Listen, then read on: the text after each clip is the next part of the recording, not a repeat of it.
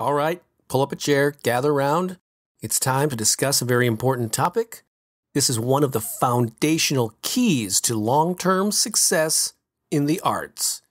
I'm talking about how you prioritize your art, or how art, your creativity, your talents, working on it or playing with it, how does it fit into your life? Are you in hobby mode? Are you in professional mode? Or something else altogether?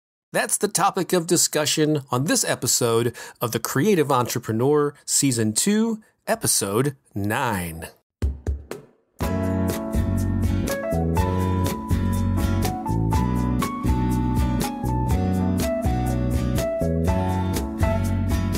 Hello there, welcome to The Creative Entrepreneur. This is Bob Baker. I'm so glad that you tuned in. Got some cool stuff I want to share with you on this episode.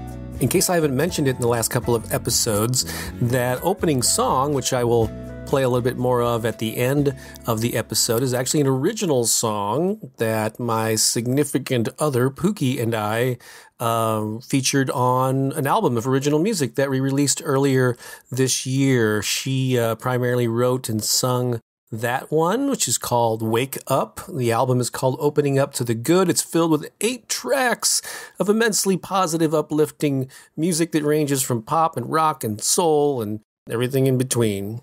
So if you'd like to hear more tracks from that album, you can go to soulmassagemusic.com, like soul massage, M-A-S-S-A-G-E, music, all one word, .com, and then click on the album cover that says Opening Up to the Good, and you can actually stream all 8 of those songs online. You can purchase a download or purchase an album or whatever strikes your fancy once you're there.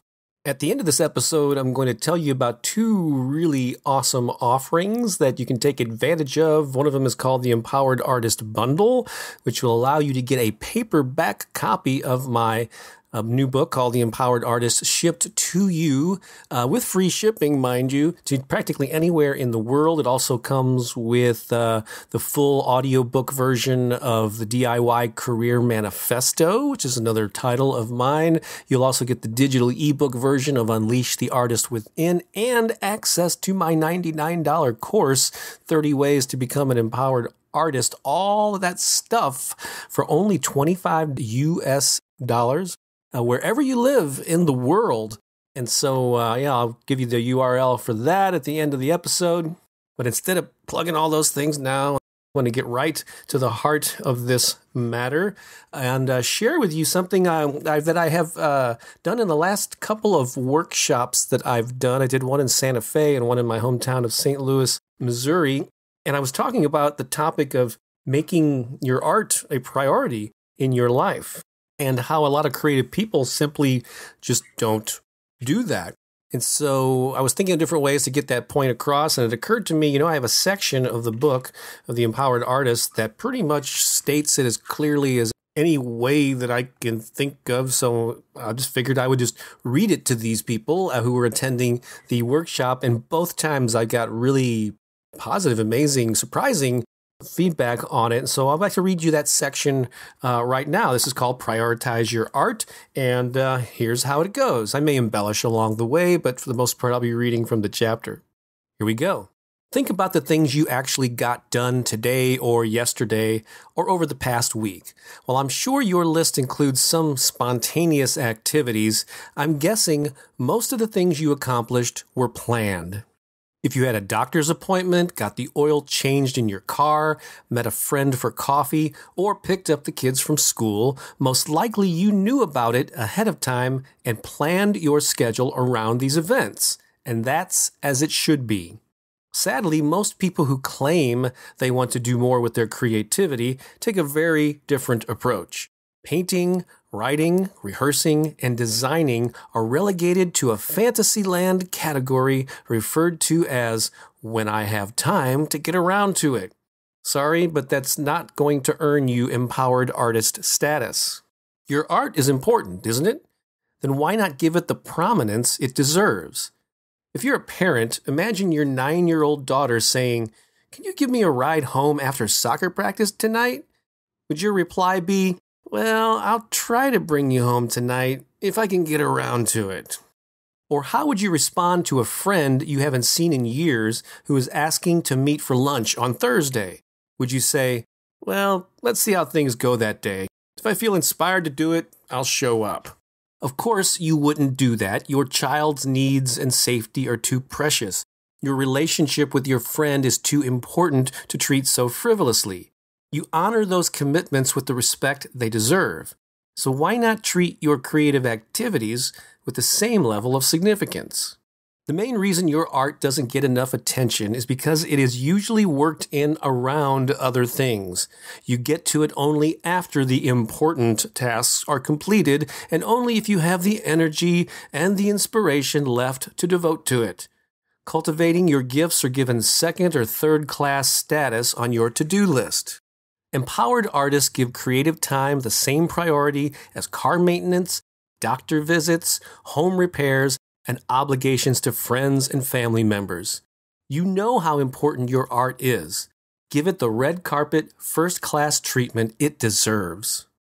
Now, that's where I stopped reading in the live workshops. However, there's a call to action at the end of this section I'm going to share with you. In fact, there are 45 total principles in the Empowered Artist book, and every one of them ends with a call to action. So this is the call to action for this one. The best way to make sure your creative time gets attention is to put it on the calendar. If you don't have specific times etched out during your week to devote to your craft, it will rarely happen on its own. So look at the calendar and think about your average week. When could you carve out some time for your creativity? Could you get up a little earlier on certain mornings? Could you squeeze in time on certain afternoons or evenings? What about Saturday morning or Sunday night? Determine the best times to work on your art. Put those blocks of time, no matter how short or long they are, on your weekly calendar. And don't just pencil them in, write them in indelible ink. Then treat them with the same respect and commitment you give to all of your other obligations, because developing your talent is damn important. And that ends today's reading from The Empowered Artist. So, hopefully that got the point across. Seriously, consider this. Where does your art, where does spending time on your craft, where does it fit into your life currently?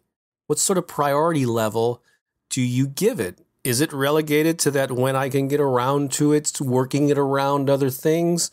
Or is it something that you work on every day? Of course, every person listening to this is going to have a different answer. There's some of you that are just considering going into a creative field, or, you're in hobby mode and that's cool and you're considering jumping in. Perhaps you're already fully activated, either doing it on a serious part-time basis. Maybe you're already full-time and you're spending plenty of time on your craft. But still, I want you to think about that and answer that question. And if you're actively engaged in your craft, are you allowing yourself time to experiment and play and develop new techniques and new directions? Because that can also be a drawback of someone who's doing this full time. Maybe they got into a certain mode and a lot of people are purchasing a certain style of writing or style of song or painting or whatever. And you may be getting a little creatively stifled by doing just that. So carve out some time to play and to experiment with new things, new ways of creating that thing that you do. However, I think most people listening to this are probably in the category of not having that regular time. It's sort of a dream. Again, this fantasy land thing of when I get around to it, or when I get this project done, or when the kids are back in school, or after the holidays, or whatever, blah, blah, blah. Stop making excuses and start making your art a priority. It is important. You are important. It's not self-serving in a way that is not keeping the needs of others in mind, because you being fully expressive and fully creative does serve the world. It does help other people. And so know that and give your art the priority it deserves. All right, so like I mentioned at the top of the show, just to remind you of two quick things that I think you would enjoy. If you liked that reading, that little sample from the Empowered Artist book, and you would like to have your own copy, especially if you'd like to have the print copy, which I personally enjoy still holding paper books, you can get that with the new Empowered Artist bundle. I just started offering this like a week or so ago, and like nearly 100 people have taken me up on it all over the world. It's just really cool to have these books shipped out to several different countries. So again, you can get the paperback book. I'll ship it to you, no extra charge, no matter where you are in the world. Maybe if you're in Antarctica or something, I may have trouble shipping to you. I don't know, but for the most part, I think I can get it to you. And you'll also get immediate download access to the 98-minute audiobook of the DIY Career Manifesto, the digital ebook version of Unleash the Artist Within, and access to my online video course called 30 Ways to Become an Empowered Artist. It's normally a $99 retail value, but you get it for no extra charge. All of that whole bundle, $25 US, no extra for shipping. So jump on this while you can. So to get to that page with that special offer, one thing you can look in the show notes, and I'll have a direct link to that page. Otherwise, you can go to empartist.com. Just think of the first three letters of the word empowered, empartist.com. Scroll down just a little bit until you see the image and the reference to the Empowered Artist book. Click that, and it'll take you right to that page where you can get that special bundled offer. Thanks for listening to The Creative Entrepreneur. Remember, prioritize your art because you're worth it. It's worth it. The world is waiting for you to share your gifts. So don't let them down. This is Bob Baker saying thanks for listening and so long for now.